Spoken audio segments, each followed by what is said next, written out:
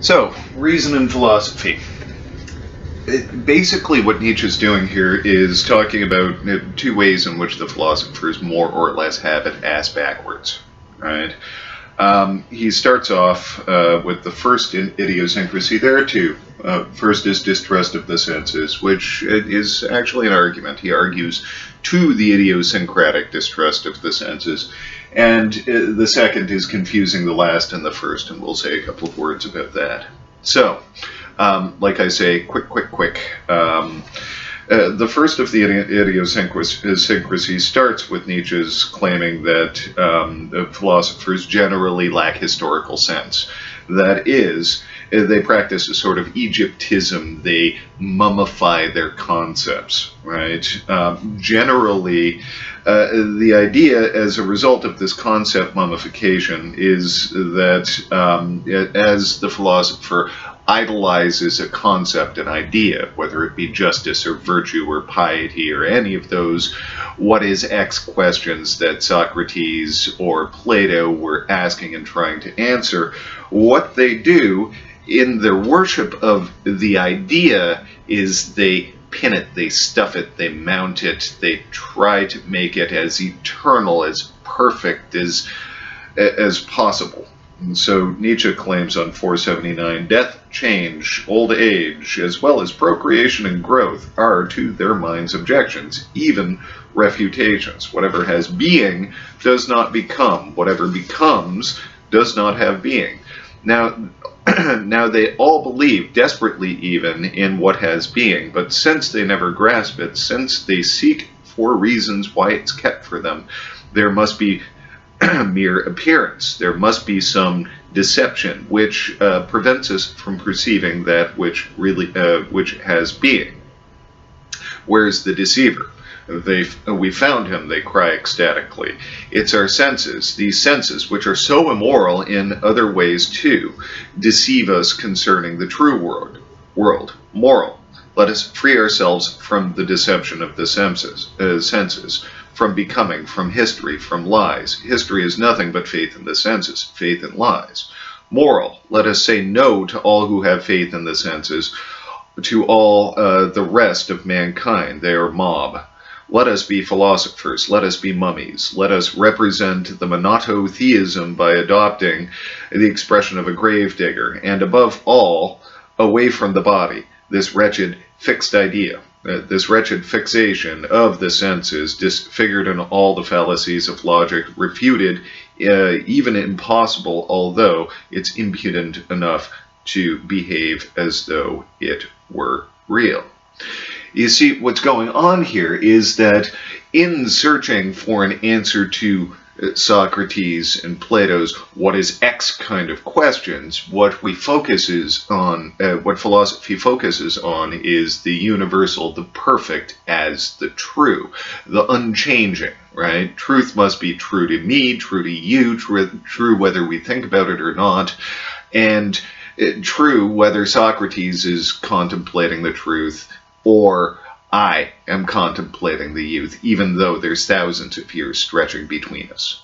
Right? So truth must be permanent.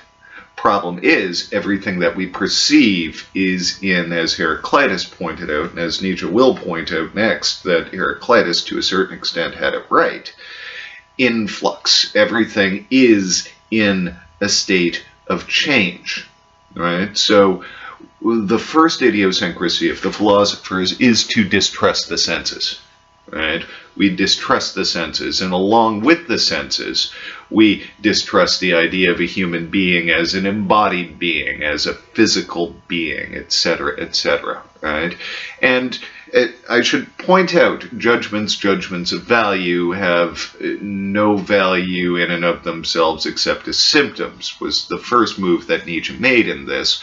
What does it say to make a judgment about the senses? Let's go back here.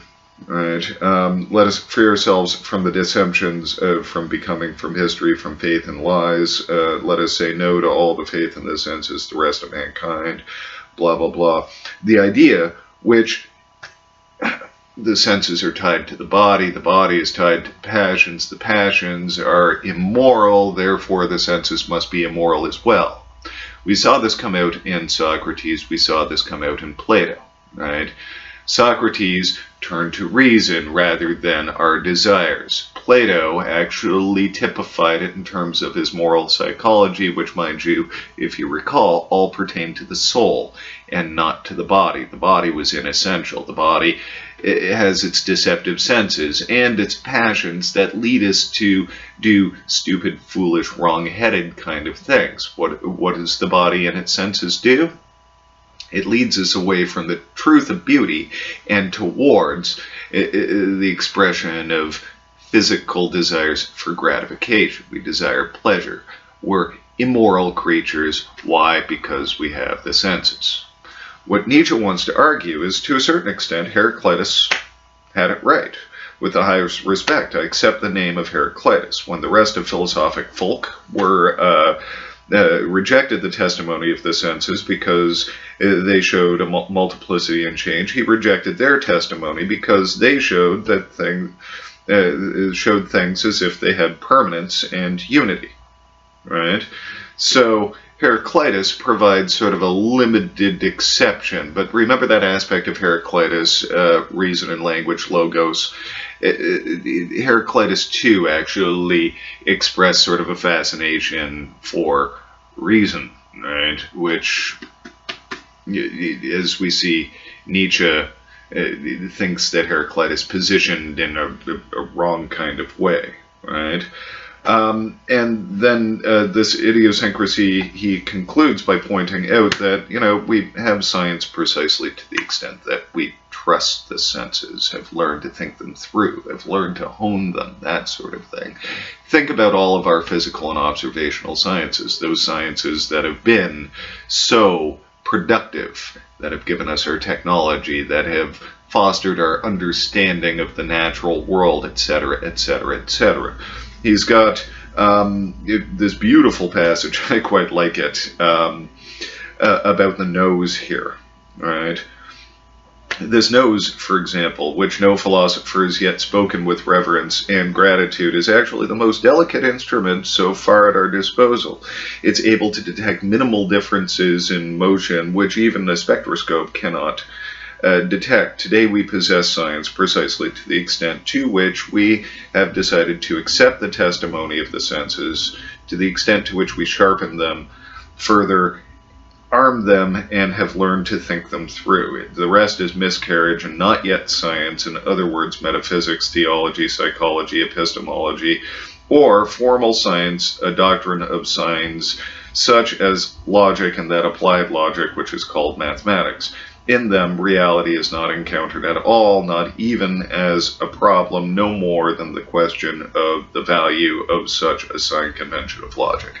So to the extent that we turn away from the evidence of experience, right, philosophy is idiosyncratic, right? Why are we first asking the question why? Because we exist and we're trying to make sense of all of this stuff that presents itself to us.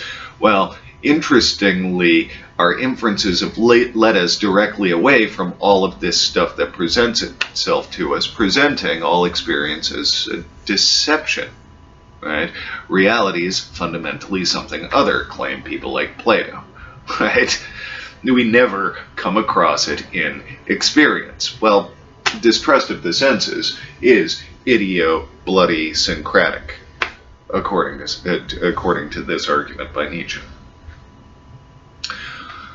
Okay, second idiosyncrasy, section 4, 481. The other idiosyncrasy of the philosophers is no less dangerous. It consists in confusing the last and the first. They place that which comes at the end, unfortunately, for it not come at all, namely the highest concepts, which means the most general, the emptiest concepts, the last smoke of evaporating reality, in the beginning as the beginning. This again is nothing but their way of showing reverence. The higher may not grow out of the lower, may not have grown at all. Moral, whatever is of first rank must be self-caused. origin out of something else is considered an objection, a questioning value. The highest values are of first rank, the highest concepts, that which has being. The unconditional, the good, the true, the perfect, all of these cannot have become and must therefore be self-caused. So what's Nietzsche getting at here? Well, you remember when I was teaching the theory of the forms, I started with my particular cat and pointed out that the idea, catness, no, not Everdeen, the idea, the form, the essence of cat, right, has, like bloody none of the qualities that my cat has, right? Doesn't do tricks, isn't a black cat, isn't etc., etc., etc., right? So what Nietzsche's arguing is that largely what we've done is we've inverted the nature of truth. Our ideas are the least real. They're just sort of sloppy, conceptual, abstract ways of thinking about the things that we encounter. We have an idea of a thing. Why? Because we encounter the bloody thing. But rather than placing the concrete, rather than placing reality, rather than placing experience as the locus, that which ideas are trying to wrap themselves around and become explanatory principles for, what we've done is we've turned the idea into the really real thing, and the things that we experience are merely particular. They're the least real. Right? Now, effectively, what we've done in doing this is we've confused the last and the first. Right? So, the most real is that which is bloody well in front of us, and our concepts and abstractions and ideas come limping after to sort of wrap our minds around that which we experience. Right? We have confused, more or less, our epistemology for reality. Right. So, what Nietzsche wants to further argue is that this God concept that we have is a symptom of this, well, these two idiosyncrasies. Mostly the second, but these two idiosyncrasies. We distrust anything that changes, we distrust our experience, we distrust our senses, etc., which leads us to believe that the most real is the idea of the thing rather than the particular thing. Well, in order to unite all of our ideas of the things, what we've needed to do is invent a heavenly realm of the perfect forms, and even the gods, according to Plato, were just nourished by these forms. Really, truth was one. We somehow wind up with an abstract notion of the perfect truth, which is being incarnate, which is one,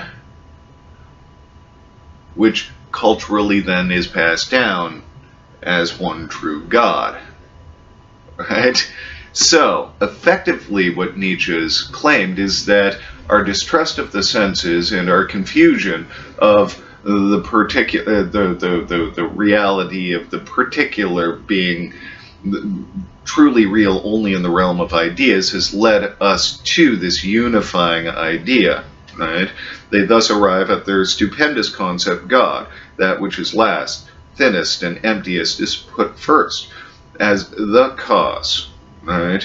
As the most real being. Why did mankind have to take seriously the brain afflictions of sick web spinners? They paid dearly for it, right? And he also points out that, you know, largely this has a little bit to do with our use of language. Look at how we use language. Cat, dog, chair, coffee cup, lamp, right? Justice. When we refer to things grammatically, we apply a certain degree of reality to these things. We speak in essences, even though we never encounter essences, right? Even though the things that we encounter that are supposed to be explained by these words, which are essences, are really particular bloody things, All right, so he concludes this funny little section, right, by stating, reason and language, oh, what a deceptive female she is. I'm afraid we're not rid of God because we still have faith in grammar. I should pause briefly with this deceptive female business.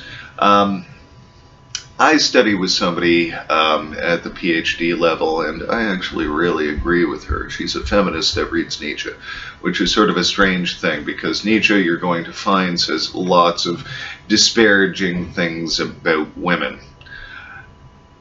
I, like my professor, before I even met my professor, this was kind of my position, read Nietzsche's sort of disdain for women as sort of a lament, a cultural lament. Most of his criticisms are directed towards cultural belief and reality as we experience, right? And if we think about Nietzsche, and mind you, everything Nietzsche wrote predates a transcontinental flight, right? Nietzsche barely conceived of a working light bulb, right? The airplane was like new technology to Nietzsche, right? So, like, think of the state of women in the Germany of Nietzsche, right? Would they be educated? Would they be politically active subjects? Would they be considered social equals? Or would they be more like Nietzsche's family, dependents who tend to nitpick and attempt to control from a position of weakness? The women that Nietzsche encountered, just as they were embodied within the culture,